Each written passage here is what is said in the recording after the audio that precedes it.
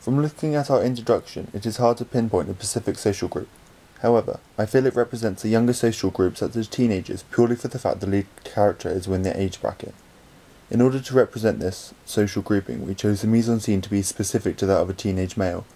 We achieved this through a careful clothes selection and based it around the actor's personal preference, as we feel this would give a more natural look within our footage.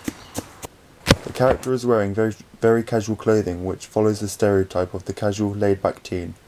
It is hard to represent a specific social group throughout, we feel, due to the lack of a clear storyline.